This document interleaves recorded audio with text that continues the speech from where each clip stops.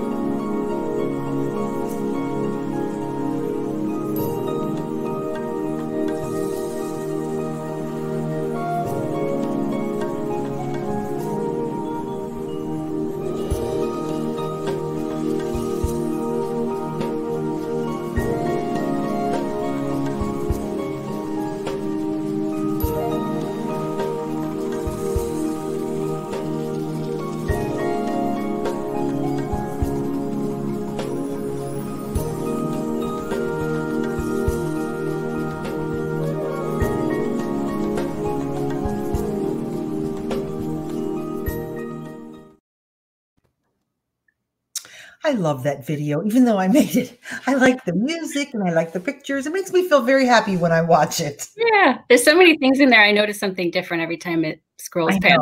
It's amazing. And it was really, it was a fun project, but it was actually very hard because to condense 3 years to over 2,000 resources Right. into a 1-minute video, you have to be really creative to do that. I'm glad we were able to put that together. Well, let's begin in prayer. And Katie has offered to lead us in prayer this evening. So if we'll all bow our heads. Dear Heavenly Father, thank you so much for this opportunity. Thank you for this 3-year project with so many resources that we get to share. It's been such a blessing for so many of us to honor you in our artwork in new ways that we just keep experimenting and find that you are still faithful, you are still good, and we learn more about you every time we read your word and touch a pencil to paper. Please bless us this evening and help your word to shine through all that we say and do. Thank you that your love is a fact, not just a feeling. Help us to dwell in that and to celebrate it through this project. In your name we pray. Amen. Oh, that was wonderful. Well, I want to introduce Katie to you this evening, and I'm going to read her wonderful bio. Katie lives in Bay City, Michigan, on the banks of Dutch Creek. Don't know where that is. Sounds fun. With her husband and 3 children. She is an artist and a child of God who has found that she can't get by without a little of both each and every day. Blending devotion and prayer with art was a major turning point for Katie. Now she enjoys volunteering as an illustrator for Visual Faith Ministries and staff writer for findmynextsteps.org. Life with her crew gets pretty crazy, but recording how God is working in their midst through art and writing helps her find joy in everyday blessings and keeps her focus on Jesus. Visual reminders of God's love and faithfulness, like those in this project, have been a blessing in her home. And you're going to love when you see this. If you have not found this project on our website, it's going to be really fun. So, Katie, what I'd like to start off with, if you can please share with people what prompted you to create this project and all the accompanying things that you've put together. Well, I believe it was about 2 years ago I put this project together. It was back when groups could actually meet in person. Yes. Imagine that. So we had a small group at our church that was meeting once a month that I was leading. And I put this together because it was February and it seemed like sort of the theme, love. At the time, I was still really grappling a lot with my own battle with anxiety. And so I was really struggling with this feeling of, I know God loves me, but sometimes we don't feel it. And so it's this actual process that I had been learning on making your brain think in a line, and to find that almost like a tow rope when you're just out to sea, crazy, it's not real. Uh-huh. But finding that path back to reality, back to truth. And I found that writing scripture helped me more than just reading scripture. So when I was trying to come up with, well, how do you make some sort of happy, fun love thing when you don't really feel lovey? This made a lot of sense to me, because I'm not loving because I'm good at loving. I'm loving because God loves me. And God's not telling me you should love people.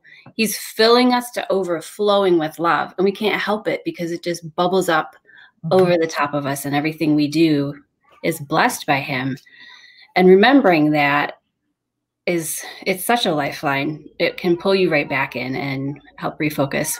So this was sort of a growth process for me as I was pulling it together. I went from, I don't really feel like doing this, to like, oh, this is really valuable. And I'm really excited that that came together.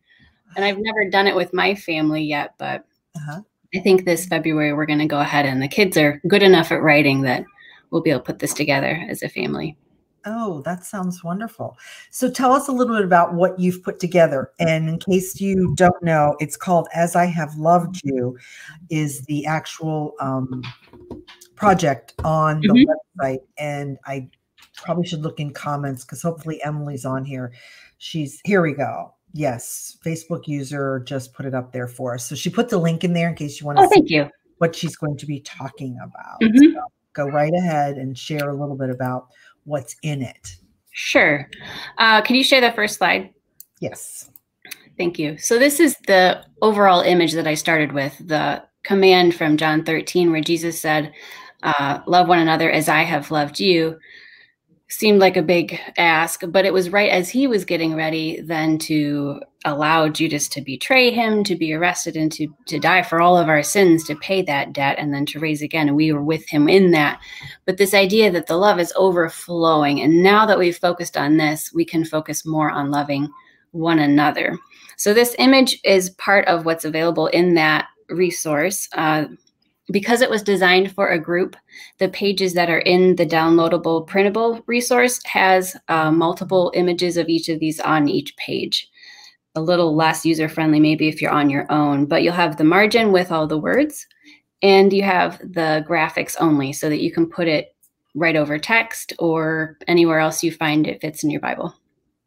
Oh, beautiful. So in that example that you're showing us, how did you get the design on? Is that freehand, or did you trace from your graphic? No, I traced it. Okay. Yeah, I just put it behind it. Okay. So to a window, I think at that point. I didn't have a light board yet, okay. But it worked.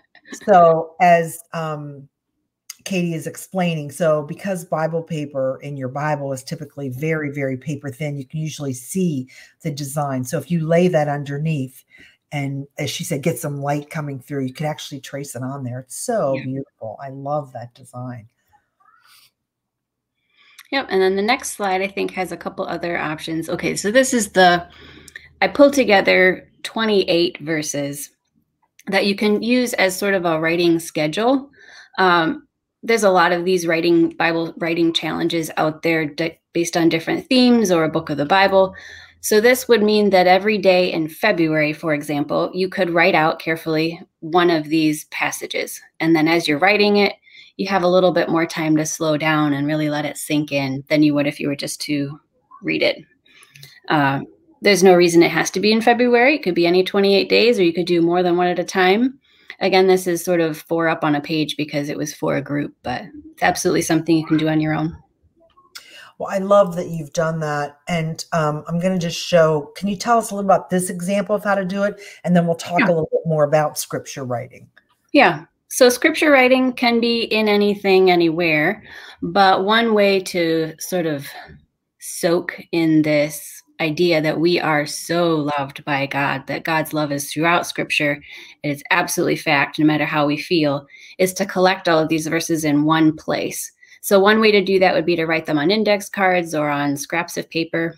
And then I just had yarn. So I hole punched them and tied them together. And then I have all of the verses here. You could also put them on, we all love garlands. We're good at garlands. You could put them on garlands, or you could display them in another way around your home, or write them in a notebook. This 3D heart on the cover, there's also instructions for this in the resource. Super, super simple, but they're really fun. Great. Well, let's talk a little bit more about scripture writing. I just started that practice about, I guess, a little over 2 years ago. And at first it sounded so strange to me. It sounded strange, like, just write it. Just write it. That's really, I keep saying, really? Just write it. What does that do? And so I just got a notebook, an inexpensive notebook from Dollar Tree or something. And I just started, and I was following a plan like this is with, write these verses every day. And the first day or so I'm going, okay, so I wrote it. Okay. But then as I slowed down, because I read very fast, and I was writing it a little bit slower, words would kind of pop out to me. So then I decided how I did it was I wrote it at the top of the page. It was lined paper. And then at the bottom, I just started doodling. After I'd written the whole verse, I just started pulling a word or two out and doodling it and coloring, whatever. So I ended up spending probably 20, 30, maybe more minutes doing it. Then I got it. Then I understood what scripture writing is. So if you're a visual learner, that actually can be very helpful for you. So you can do it in a notebook, as you mentioned, or I like your little book if you want to create a little book that you could share and things like that. Now, have you done this with children? Is it easily adaptable to children? I think so. It's going to depend on your kid. If you have one of those children who's assigned a 5-sentence paragraph and writes 5 sentences, 4 words each, this is probably not the right project. Wait, say that again. What did they write? five sentences that are each 4 words. Oh, okay. If we're going for like the minimal, we don't like writing, this is not the project. Okay. But if they're at a point where writing is not a hassle or a punishment, my daughter is struggling in some ways right now. And so she has also experienced the fact that if you just slow down and now you don't have to think your own thoughts, you're just going to rest in God's truth and write it down. It gives you an excuse to release your balled up fists, to let your tense shoulders kind of settle, and you're just going to be there in that moment. And things stand out to you in a way that they don't when you're just reading them. But it's not like back in school where we were assigned, I will not chew gum in class 100 times. That's not what this is. It's just a slowing down. And then you do have the opportunity to maybe highlight some of the words or make some of the words really super big if they stand out as important. It's a way of interacting with the text a little bit without there being that artistic pressure to draw something amazing. Now, I just thought of an idea. I don't have little children anymore. Mine are all grown up. But what if you as a parent had children that did like to somewhat draw, and you could give them a card that you and the child or children, you could read the verse, kind of talk about the verse, and they could draw something, even if they keep drawing a heart on every page. It doesn't really matter because they're listening and they're absorbing. How do you think that would work? I think that'd work well. That's kind of what we're going to end up having to do at our level, because my eldest is going to just write them and enjoy writing them. And my middle child is going to kind of do a little of both, probably have a lot of comic strips, which is fine. It's the way he processes it. Exactly. Fun. And Jane will probably just write her name on every card. But we'll be there and we'll talk about God's love. It won't be time wasted. Right. Things get absorbed, whether you know it or not. Well, let's talk about that really fun heart. So Katie's got some really cute ideas. Look how cute these are. Yeah, they're super easy. You can cut out any heart shape you want. You just want all the hearts to be the same shape. And then it's really just putting glue on half of a heart and then half of another and sticking them together and building it around in a circle. It sounds really weird to just say it, and I struggled to write the directions. But once you start actually moving paper, it all comes together and it makes a lot of sense. I love them because they're adorable, and it's super easy to make a whole bunch to decorate around the house. And it's also a nice place to put, I wrote Bible verses on some of them, but just a couple words about what we're remembering. Okay. It's not over in your face, but right. So cute. And then look how creative Katie is. Look what she did with them. Yeah, so if you don't want to have them in a whole ornament all the way around, then you just take the last two pieces and glue them to your page. So on this one on the left, love the Lord your God with all your soul is what's showing, but there's actually heart, soul, and mind. So they're all three there, but they're all in the same heart, which was fun. Oh, that's okay. Now, okay, I see what you're talking about. Okay. Yeah. Oh, that's a 'Cause great there's thing it's like to a little mini booklet then stuck to your page. yes. Oh, that's so cute. And then the other one you just used as so did you again trace that, or is that actually your Bible margin? You stuck it on the page. I traced that, I believe, Okay. because I don't have the black outlines. So I probably traced that. And then the heart that I added there is just scrapbook paper, the 3D one. On the last heart, the one that sticks down to the page, because I didn't want to just put scrapbook paper right over my text there, I used some Scotch tape so I can stick it down without it being completely obliviating the words. It's so pretty. It looks so nice. So those are two different. Okay, I was looking at which pages you picked. Matthew 22 on the left and John 13. John 13. Okay. Mm-hmm. Those are beautiful. Those are really, really nice. Well, let's get some comments from people who have been talking to us while we've been talking. Got a lot of hellos from all over. Thank you. I'm sure that's Emily who posted the link. Martha says, I like it already. Okay, let's see. Donna asked a question. I'm curious about using it with our 5th and 6th graders in February. I think it would be really great for that age group. My daughter is in 6th grade, and I think she would have been fine with it last year. That's a good idea. And Connie said, writing scripture just cements it in our soul. I totally agree, in a very different way. Mm-hmm. And Jamie chimed in and said, and it cements in our brain. Okay, so you got your first, let's see, she said that. Hold on. Here we go. Connie, of course, we all want to know what Jane will do. What will Jane do? If you're not on the inside on this, it's not a private joke, but Katie's youngest daughter is named Jane, and she's just 4, correct? Yep. And Jane is remarkable in her comments and things she does. And Katie has a wonderful sense of humor and loves to post those every day. So it's like we all want to see, what is Jane doing today? What did Jane think? Yeah, well, see, she just figured out how to write her name. For a while, she was convinced that all she needed to write was J, because she's the only one with J. So that was her name. That's how she spelled it, J. Like, there's more letters, but we were wrong. We didn't know. Okay. Then she spelled it Janae, and she was right. She knew, and we didn't know. But this week, for the first time, she brought home a paper that had her name spelled correctly. Woo, so, big time. Yay. Okay, so let's see. Valerie says, I'm going to free up my die cut machine and cut a bunch of hearts. Now that, if you have a machine to do it, go for it. You can make a lot of these. Otherwise, you can sit in front of the TV or whatever and cut out hearts. Mm-hmm.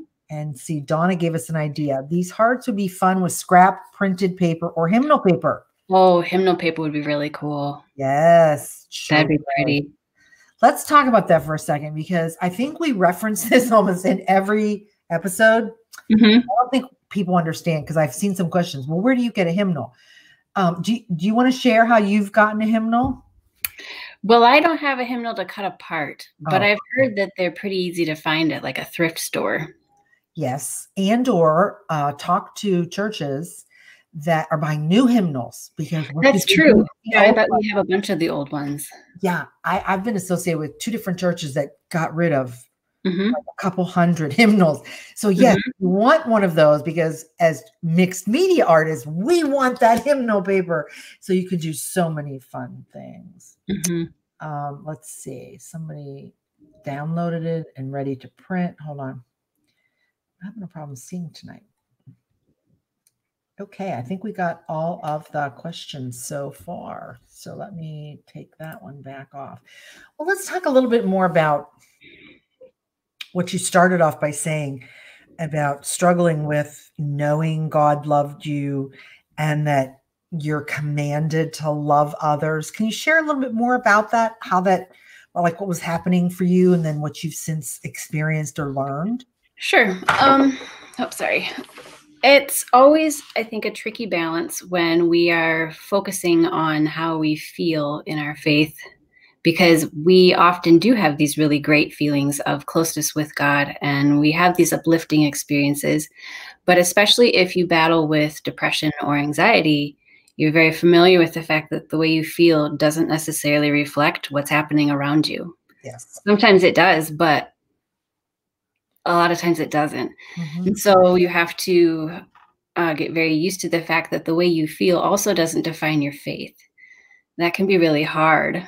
I really struggled with that because I knew all of these things and I should feel happier, right? Because I know that God loves me. I know that God's in control, but that feeling is still something you always are battling.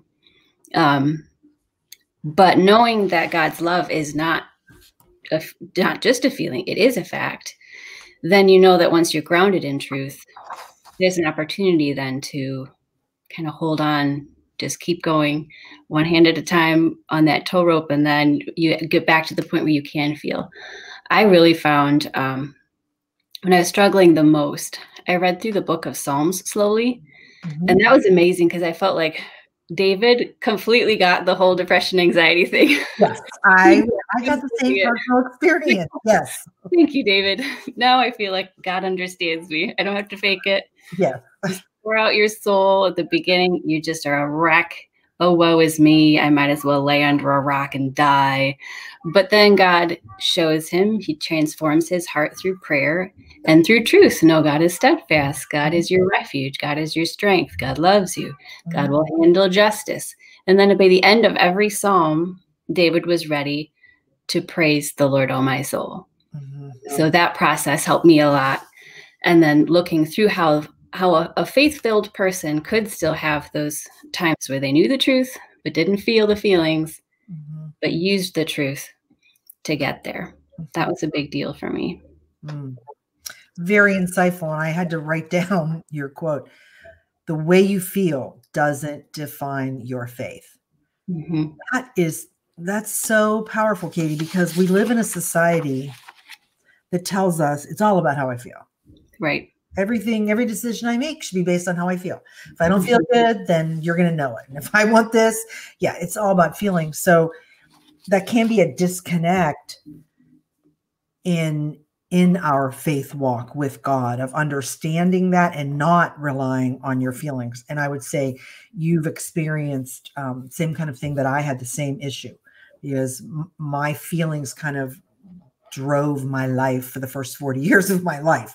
And when I became a born-again Christian, things were very, very different of, wait, it's not about how I feel, it's what he says.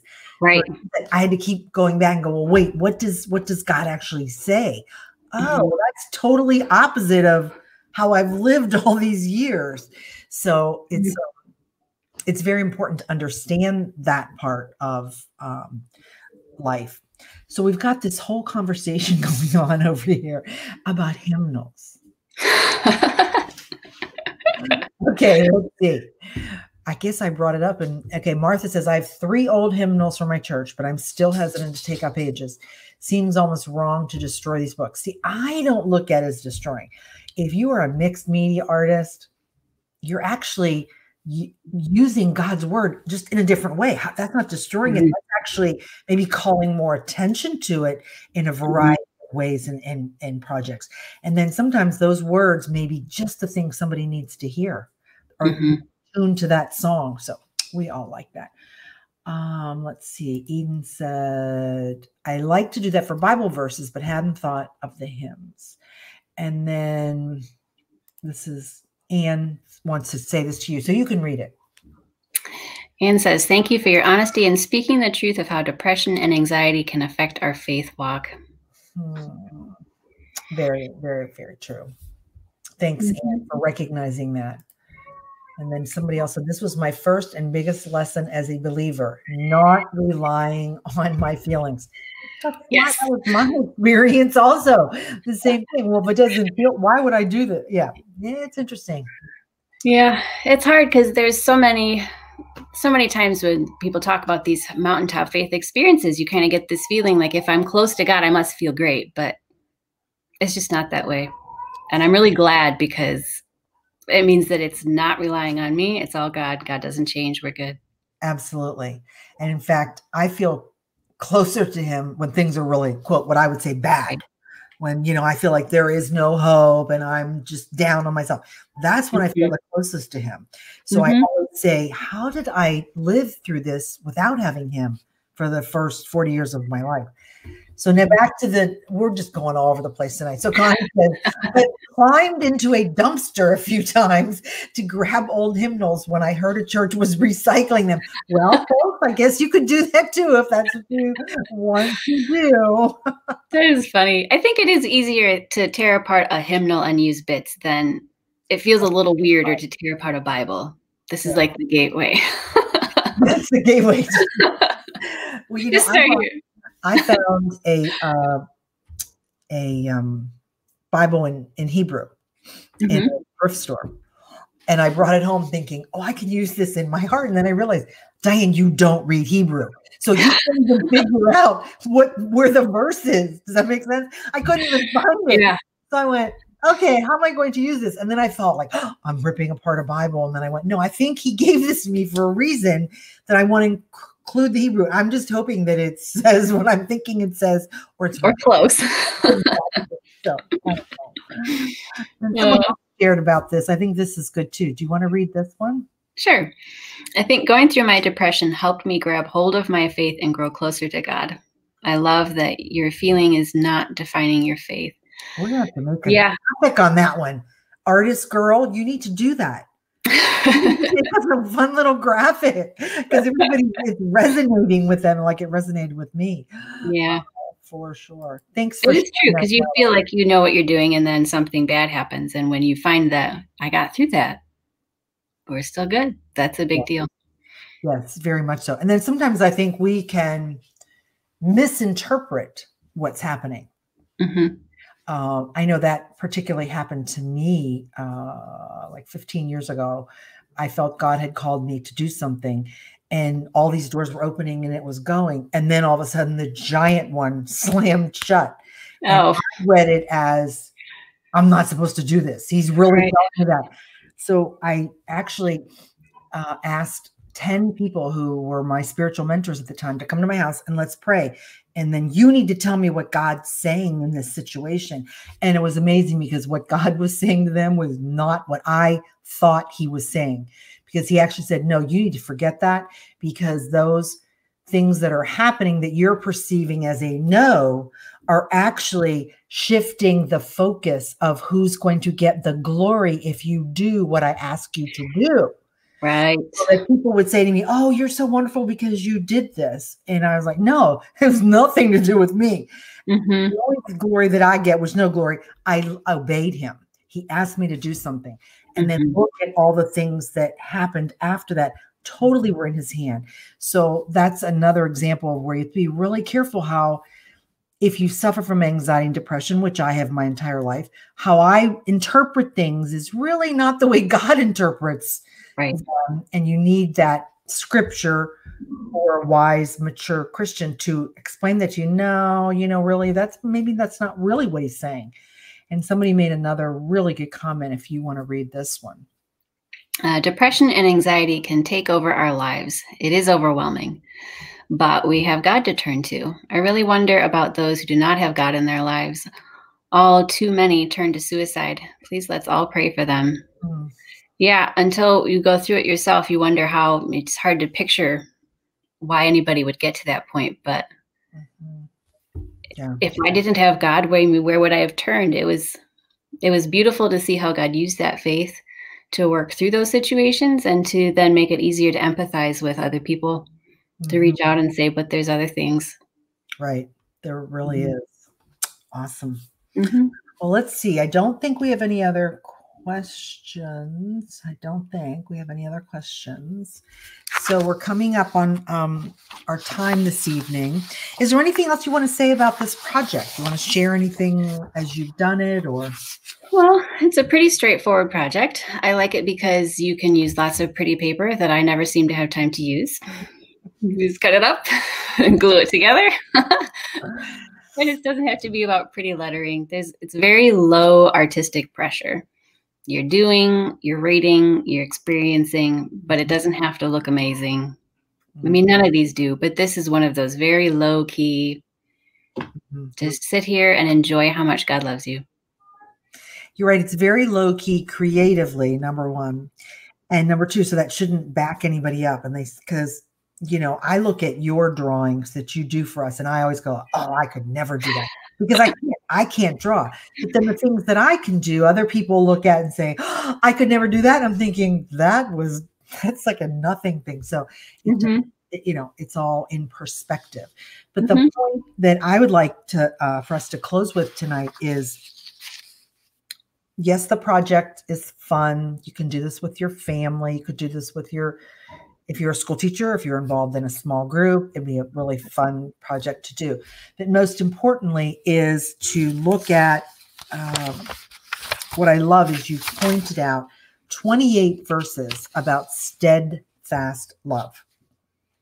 And if you get nothing else out of this, but just writing those verses, even if you start and don't finish the whole month, doesn't really matter. Just the fact that you start that process, as we've talked about, that kinesthetic process of writing, and then it goes into your head, and even more importantly, it goes into your heart. Because you're reading this and you're writing it, and you realize he is speaking to me, little old me, just me. He's really speaking to me. And so scripture writing can be really fun. And I like that you've showed us how to make it in a little book or put it in a notebook or a lot of things. So that's really what I want to make sure everybody focuses on. Yeah, I feel like, I don't want to overstate the fact because I don't know everybody, but everything that's been going on and changing the last year and everything we're looking at in the next several months, I think everybody's kind of dealing a little bit with nerves. Even if you're not fearful, there's a certain tension we're all kind of dealing with. Yeah. So even if this wasn't something that it was a 28-day discipline, if you had maybe cut them in strips and just randomly pulled one out when you started to feel yourself tensing, to sit down and just relax your shoulders, write this down, dwell on this truth. Or if you wrote them down and then put the verses in a jar and pulled them out randomly again to say, no, this is true. Remember, God was there for me on that day when I first wrote it. He's here for me again now. That steadfast love does not change no matter what the circumstances around us look like. And that's a great idea for a jar or whatever, because, this show is not me talking about the news, but how do we not? Okay, I can't watch the news anymore because it's so depressing. Okay. Then I don't have direct experience with anybody that has COVID or is suffering from any of that, but all my friends do. So then I hear that, and that if you suffer from anxiety and depression, that can just send me off into a tailspin of, right. Oh, it's worse than I thought. I don't know how I'm going to get through it. So, I think this is a great idea for people to focus on. He still loves us no matter what's going on, no matter how we feel, whether, as you said, feeling has nothing to do with our faith, but to be true and to really listen to him. Somebody made a couple good comments that I want to share here. And I want to say, thank you, Donna. This is a great comment. Do you want to read that one, Katie? There is suddenly a new connectivity I feel to this group. Thank you for a community of transparency. Prayers for peace are always present. It's good to be a body of believers that can be encouraging and pretty and cute, but it also, we don't always live there. And right. So it's good that we can have both, because the people that are on cloud nine can pull the rest of us up a little bit. And those of us who've been in difficult places can empathize, but our God is big enough for real life, real emotions. And if we can be a community where we do real life, it's a powerful thing. I agree. And that's really our focus. And Connie reminds us, beginning in and with low-key style for a very big return in God time to us. And I really love that too. And Eden said, well said, Katie.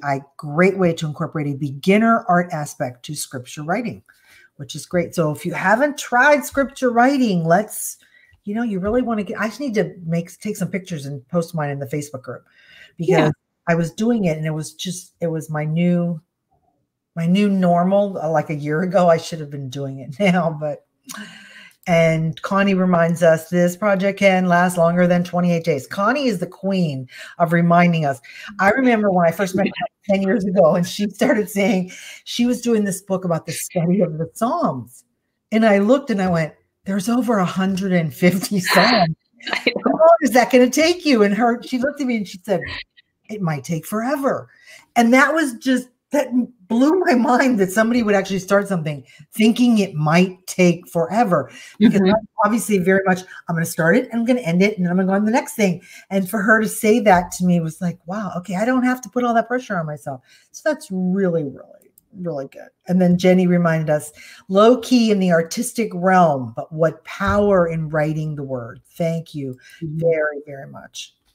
And Valerie said, yes, a very caring group. I was so nervous to tell Connie Denninger about what caused my depression. I never should have been. She was so kind and caring and told me God is using my story. I pray that he will continue to do that for years to come. Thank you, Valerie. Now, see, I don't want to cry. Yeah, it really helps when you have people in your life, which is hopefully who we are at Visual Faith Ministry, that you can really speak truth to. You can say how you really feel. And they will respond and love you, but point you back to God's word. And that's really where it all comes from. And that's what you've shared everything about tonight, Katie, was this a fun little project, but it's all about his, I have to say it again, steadfast love that he has. So we are done. If anybody has any more questions or comments, oh my gosh, wait, hold on. I didn't move the thing. I'm sorry, there's more things. Eden says, this scripture writing plan for February might be fun to do with a family member or write them on cards to place around the house. Eden is our creative girl. Or place around the house or send to someone in the mail. Although be careful with the mail. Send them now and they'll be there. Oh my gosh. I don't know if anybody else having a problem. One of our coaches sent me something. I did not know she sent it to me. I got a package the other day and I went, why? Well, this is interesting. And I looked at it. It took 30 days for her to get it. And it's Christmas items. So I said, well, I'm really sorry. Christmas is way over. She's going to be for next year. But yeah, the mail. Well, then what I have mentioned to people is if you're doing scripture cards or you're writing that and you want to share something, just take a picture and send them the digital copy, because who knows if they'll ever get the real one. At least they'll know you were really praying. Right. So. I've gotten a couple of those little text messages, and they mean just as much as opening the mail sometimes, which I'm glad about, because I'm terrible about following through from the counter to the mailbox. I never send anything out. Hey, you should give that job to Jane. Jane will be really happy to remind you. Oh, and Martha said, so good to know that I'm not the only one going through depression during this time. Thank you, Katie and Diane. A very enjoyable session. Oh, thank you so much, people. I love this. If you knew, some of you do know, I have to put in a little plug. We are working on our first ever virtual prayer retreat. It will be March 6th. It will be an entire day. We have 11 speakers that have put together some phenomenal presentations about prayer, all different types of prayer, techniques for prayer, but really more the practice of prayer and how we can turn to that. And so we are also going to be launching a brand new website. So when I say to you, I like Tuesdays at 8, but right now I'm working like 14 hours a day and I'm retired. Okay. I work 14 hours a day. When I get done tonight, I have to get back on the site because we're hopefully going to launch our registration page this week. So between Linda Econ and I, we are going to get it ready and we're going to get it up and running. So yes, Jane is our new post mistress. Connie gave her a new job. So you need to tell her, Jane, you have to remind me. Yeah, she will. I'll never. She would remind you. Yes, she absolutely would. So, well, thank you, everyone. And as usual, I want to say thank you to Katie. Thank you so much for coming on again. We really enjoyed your presentation tonight. Your presentation of your heart is really what I want to say, because it was about your heart tonight. And thank you for being vulnerable and sharing how you feel and how God is using that to minister to yourself and to your family and to everybody else on this show tonight. So as always, I will tell you all, please join us next week for conversation, encouragement, and inspiration. We have follow-up conversations in our Visual Faith Facebook group. If you're brand new to our group, please make sure you're in our Facebook group now, and because you will be so inspired and encouraged, and it's just wonderful conversations that are there. So I thank you very much, Katie, and thank you for everyone who has joined us this evening.